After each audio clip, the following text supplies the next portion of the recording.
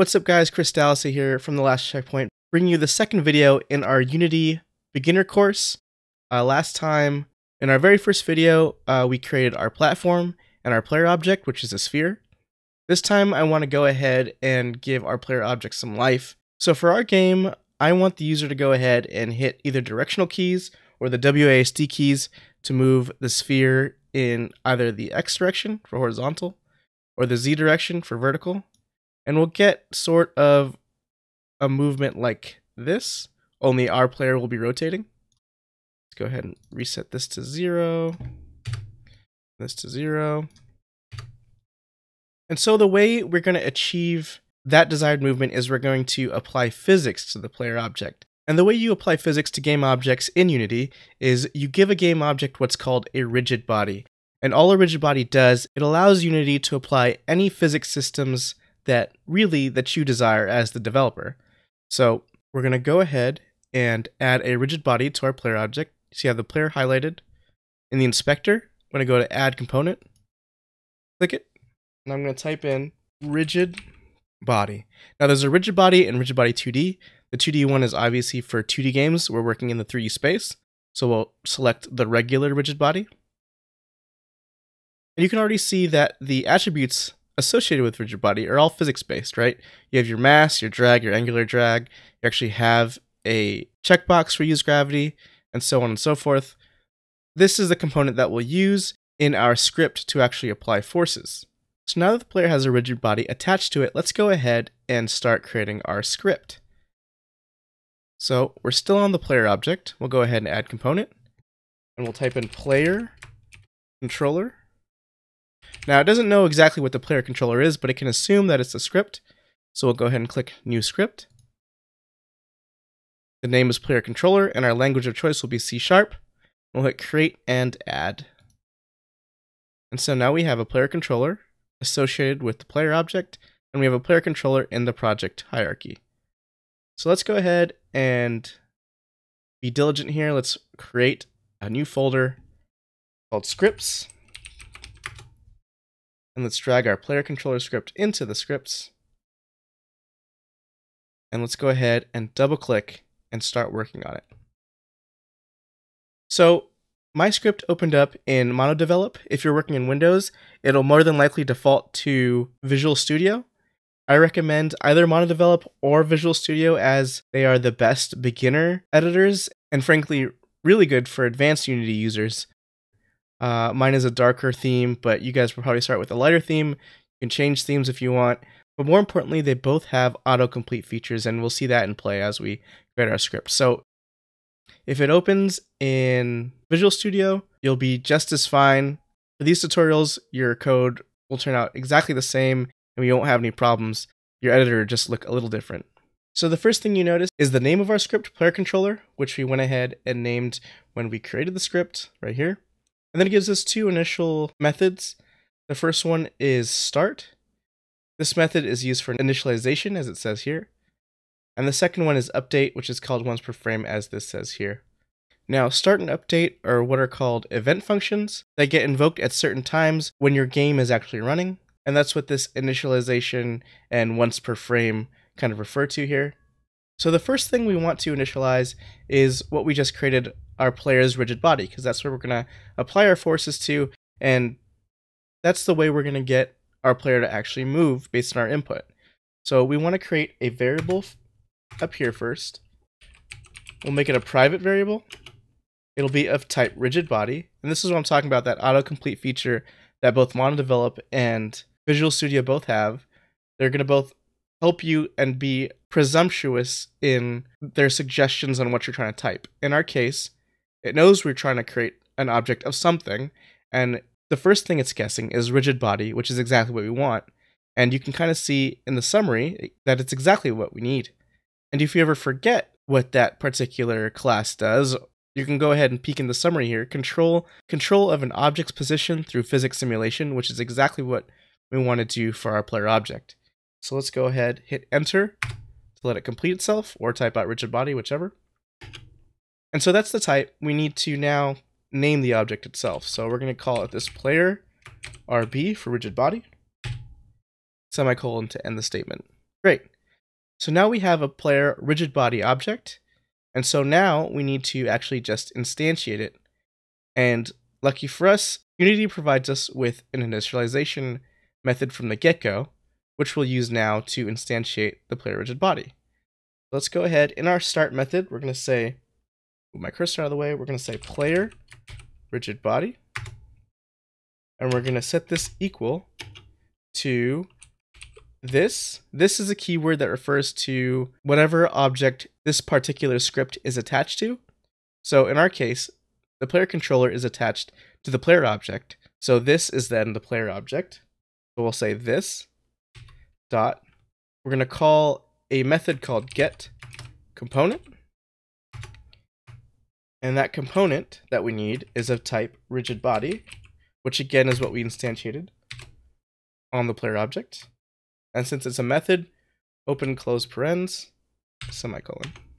So we're getting the rigid body component and saving it here to player rigid body. So we always have a reference to it whenever we want to apply force.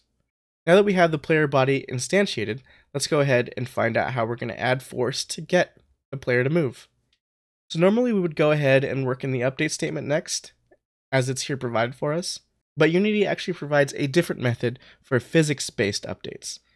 That method, we'll go ahead and delete this comment here, is called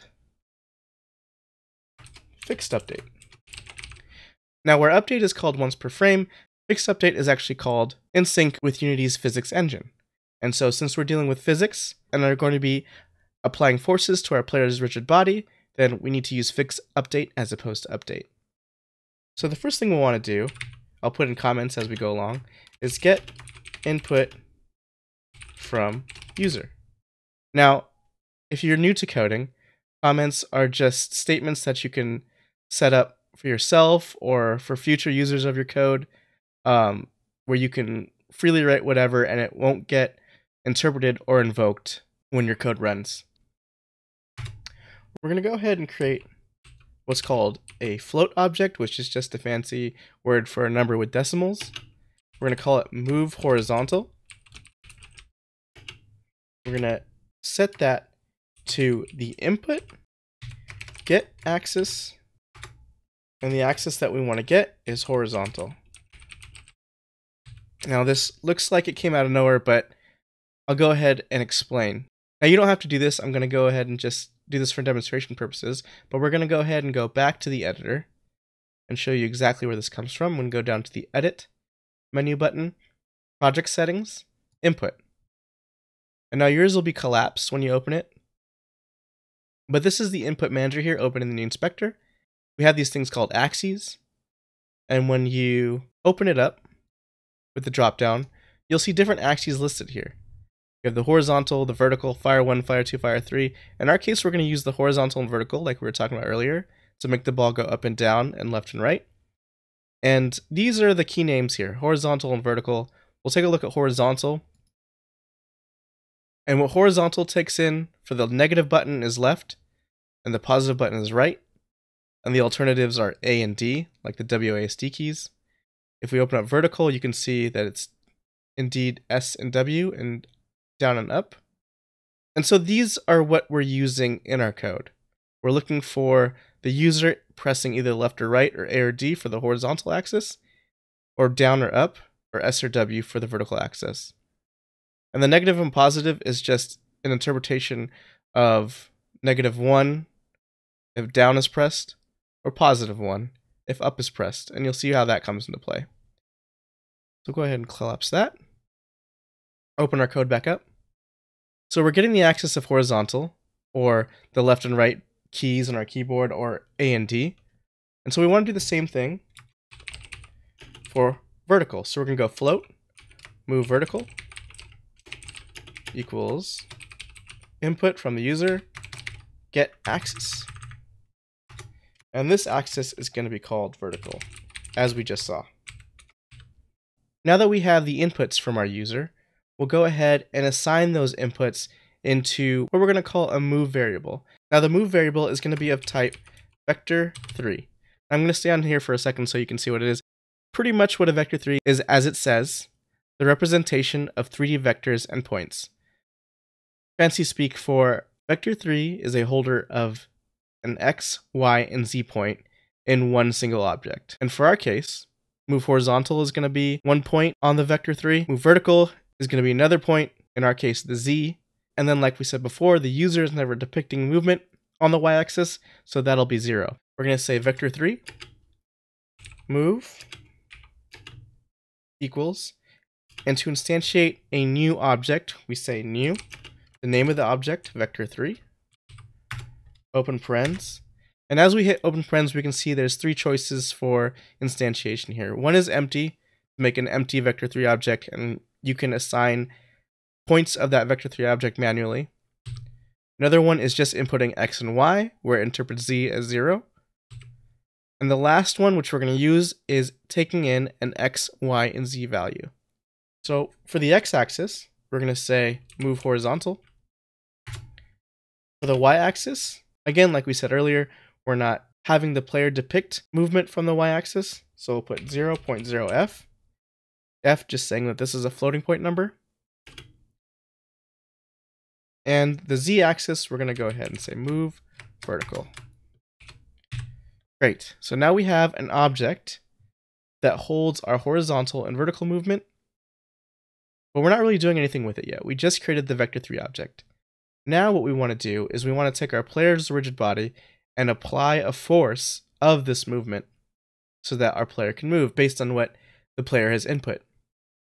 So we're going to say player rigid body, and the rigid body actually has methods that we can use. In our case, we're going to use a method called add force, and the add force takes into vector3, which is what we just created, and you can see in the summary it says adds a force to the rigid body. So we're going to select that, add our move variable, close parens, and semicolon. Great. We just have a couple steps left actually. Now that we've applied the movement to our player, we actually want some way to depict the speed of our object. Because right now it's 1 or -1 based on what the player has inputted for the horizontal or the vertical.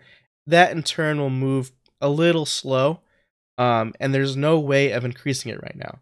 So what we want to do is create a variable where we can depict the speed outside of this class. So we're actually going to go back up here to create a new variable, public, so that we can instantiate the speed or depict the speed outside of this class. We'll make this of type float, and we'll call it speed. And now we're going to assume that outside of this class, speed is already instantiated. So we're going to go ahead and multiply the move vector by speed. Perfect. Now there's one more thing that we want to do for this class, and then we'll be done. We actually want to multiply this by one more variable. We're going to multiply this by time.delta time, and I'll leave it hovering over here just so you can read it. But pretty much time.delta time is the time between the last frame and the current frame. And so what this allows us to do is it makes our movement time dependent as opposed to frame dependent. Without multiplying by time.delta time, a player that can run this game at 60 frames per second versus a player that can run this game at 30 frames per second, or chooses to run this game at 30 frames per second, will have 2 completely different experiences, as the ball will be moving slightly faster for one player than the other. So to make the experience the same for both players, regardless of their frame rate, we want to multiply by time.delta time and make this time dependent. So go ahead and press enter to complete that. Great. We have our player rigid body now having force added to it by our vector3 movement variable times the speed that we're going to depict outside of this class times time.delta time, which allows this to be time dependent. Awesome. So we'll go ahead and Control S to save our script. We'll close this. And now back in our editor, if we go onto the player object, we can see that on the player controller in the inspector, we have this new variable called speed. Now because we made it public, we can change it up over here. And so let's go ahead and instantiate speed, something to like 100. Let's see how that looks. Control S to save. And now if we press play, and I'm going to use the WASD keys, feel free to use the directional keys, we can now see our ball move. Awesome. So the player of the speed was a little slow for me, at least for how I want this game to run. So let's go ahead and increase the speed. Let's see how 500 looks. Maybe that'll be a little fast. We'll see. Press play. Oh yeah, that feels a lot better. Pretty quick, pretty sleek. Great. I encourage you guys to play around with the speed variable on yours. See what kind of control feels good for your player object. And that's pretty much it for this video, guys. So for our next video, I think we're going to go ahead and mess around with the camera. As you guys have seen, I'll go ahead and press play here. That one, the camera's in a kind of awkward situation where you can't tell very well that the ball is moving back and forth. And two, as you just saw there, the camera isn't following the ball or anywhere close to the ball, so we no longer know where it is or where the player is. So in our next video, I want to go ahead and create a third-person camera that follows the ball at a certain angle where we have an interesting view of the game, and so we can always track where the player object is. So that'll be the next video, guys. If you enjoyed this video, please go ahead and hit the subscribe button. Follow our channel so you can get updated on more videos in the future. Go ahead and give this video a like and leave us comments below. And we'll see you in the next video.